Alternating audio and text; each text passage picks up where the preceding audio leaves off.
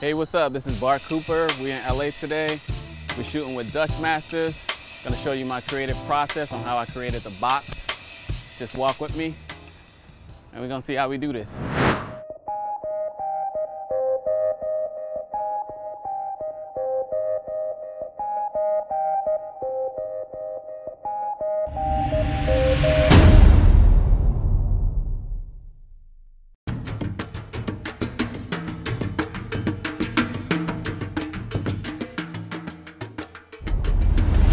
Born in West Africa, Liberia. It was the age of 3. My dad was drawing a portrait. And I remember right when he was done, I kind of just picked up the pencil and I was like, I could do something like that. And then I just started drawing right off of that, and I stuck with it.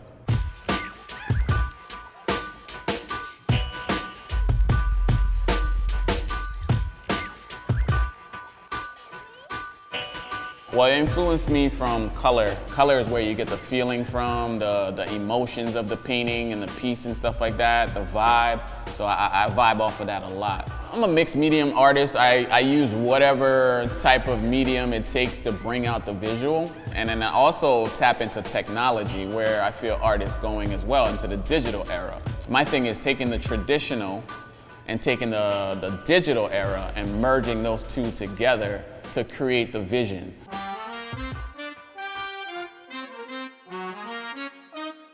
Transitioning as an artist into the fine art contemporary world was pretty simple, because I'm an overall kind of artist. I have a graphic design background to illustrator background, and I would say I'm more just a creative in general. So coming into the fine art world was pretty simple, because my background was that. I was trained in that. The first body of work was to introduce people to the Purple series.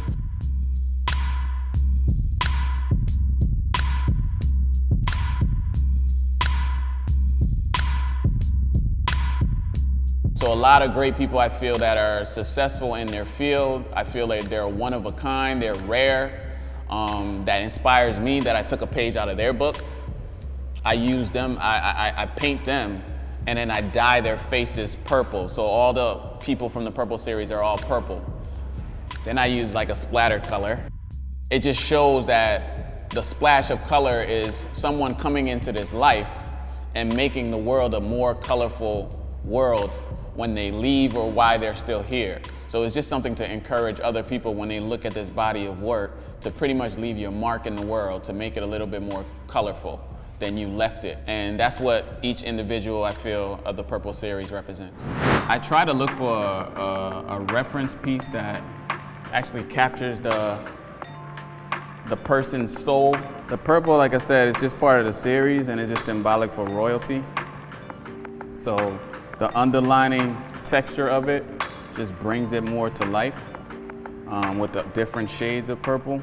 I got more of a crimson type purple in there to kind of show, like, you know, he has some sort of blood. When you're looking at the piece, it has the focus, and then the splatters around it, each one has their own sort of colors and mood that I try to play with. So when you look at Michael, you got a little bit of, like, you know, the wild, just unconventional splatter, but it has like a darkness to it. When you look at some of the splashes, there's some little details of hearts within the splashes too, that you can see, that you can just tell he was just motivated by love.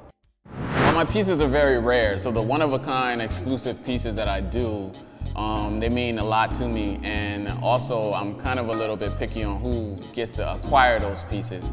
So the negotiation, we can always negotiate pricing, but most of all, I'm very stern with my prices, and you gotta have your life together to be able to afford my pieces. My collectors vary. They range from rock stars to Rich Lou Dennis, Ben Horowitz, who's more into the tech world. I got some names that sometimes is off people's radars. Floyd Mayweather, he's one of my collectors, and the list just goes on.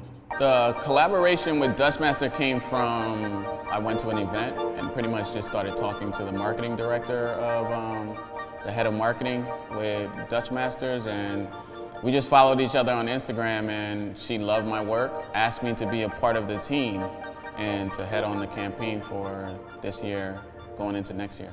Learning more about Dutch Masters, it was interesting because they focus on their mascots are a painting of Rembrandt. So they play on with the art scene as well. So that's kind of how the whole synergy kind of connected together when we did the collaboration. I feel Dutch Masters is a great collaboration because not only does it come from the lifestyle that I'm involved in, you know, coming from Philly, Dutch Masters was what people were smoking back then. They're creating this format of where you have hip-hop, music, and the urban lifestyle, and they're interjecting those. This has just been a dream in a sense because it's kind of funny because all my friends are hitting me up now and they're just like, man, we used to smoke those things back in the day. It's crazy how now you're on the box of Dutch Master. And that's not something I even like. This stuff just happened organically. It's not something that I planned, you know? So that's a dream, and that's just interesting to see how stuff comes full circle.